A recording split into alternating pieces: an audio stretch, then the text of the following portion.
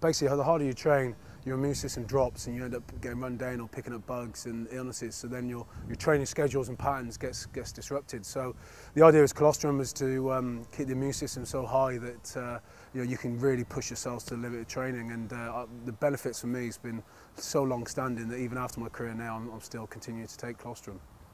Before the Commonwealth Games, we had a 2-week training camp in Bali. From there, we flew to Melbourne for the Games. Then we went up to China for a camp before we played Hong Kong Sevens. So it was about an 8-week tour.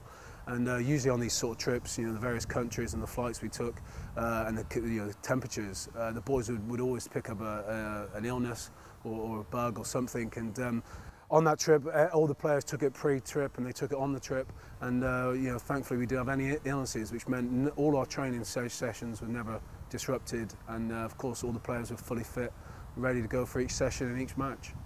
I've never been ill since I've took it, which has been amazing. And for a sportsman, you're training so hard every day, and to have an illness or pick up a bug or anything like that, it just destroys your training patterns. And the more that gets non-disrupted, the more success you'll have, because you can train harder.